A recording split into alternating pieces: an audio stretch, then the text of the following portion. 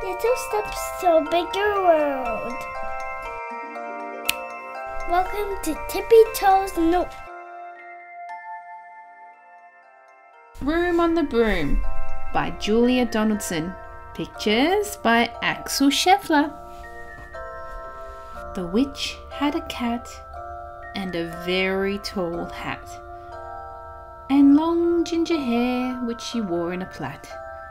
How the cat purred and how the witch grinned as they sat on their broomstick and flew through the wind. But how the witch wailed and how the cat spat when the wind blew so wildly it blew off the hat. "Down!" cried the witch, and they flew to the ground. They searched for the hat, but no hat could be found. Then out of the bushes, on thundering paws, there bounded a dog with the hat in his jaws. He dropped it politely, then eagerly said, as the witch pulled the hat firmly down on her head, "I am a dog, as keen as can be. Is there room on the broom for a dog like me?" "Yes," cried the witch, and the dog clambered on. The witch tapped the broomstick, and whoosh, they were gone. Over the fields and the forests they flew. The dog wagged his tail, and the stormy wind blew. The witch laughed aloud and held on to her hat, but away blew the bow from her long ginger plait. "Down!" cried the witch, and they flew to the ground. They searched for the bow, but no bow could be found. Then out from a tree, with an ear-splitting shriek, there flapped a green bird with the bow in her beak. She dropped it politely and bent her head low, then said, as the witch tied her plait in a bow, "I am a bird as green as can be. Is there room on the broom for a bird like me?" "Yes," cried the witch. So the bird fluttered on. The witch tapped the broomstick, and whoosh, they were gone.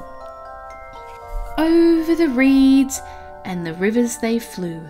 The bird shrieked with glee, and the stormy wind blew. They shot through the sky to the back of beyond. The witch clutched her bow, but let go of her wand. "Down!" cried the witch, and they flew to the ground. They searched for the wand, but no wand could be found. Then all of a sudden, from out of a pond, leapt a dripping wet frog with a dripping wet wand. He dropped it politely, then said with a croak, as the witch dried the wand on the fold of her cloak, "I am a frog, as clean as can be. Is there room on the broom for a frog like me?" "Yes," said the witch. So the frog bounded on. The witch tapped the broomstick, and whoosh, they were gone. Over the moors and the mountains they flew. The frog jumped for joy, and the broom snapped in two. Down fell the cat and the dog and the frog.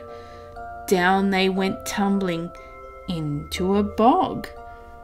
The witch's half broomstick fell into a cloud, and the witch heard a roar that was scary and loud. "I am a dragon, as mean as can be, and I'm planning to have witch and chips for my tea." "No!" cried the witch, flying higher and higher. The dragon flew after her, breathing out fire. "Help!" cried the witch, flying down to the ground. She looked all around, but no help could be found. The dragon drew nearer and, licking his lips, said, "Maybe this once I'll have witch without chips." But just as he planned to begin on his feast, from out of a ditch rose a horrible beast. It was tall, dark and sticky, and feathered and furred. It had 4 frightful heads. It had wings like a bird.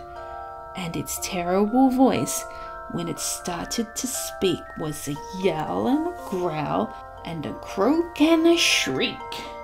It dripped and it squelched as it strode from the ditch, and it said to the dragon, "Buzz off! That's my witch!" The dragon drew back and he started to shake. "I'm sorry," he spluttered. "I made a mistake. It's nice to have met you, but now I must fly." And he spread out his wings and was off through the sky. Then down flew the bird, and down jumped the frog. Down climbed the cat, and "Phew," said the dog. And "Thank you, oh thank you," the grateful witch cried. "Without you, I'd be in that dragon's inside." Then she filled up her cauldron and said with a grin, "Find something, everyone.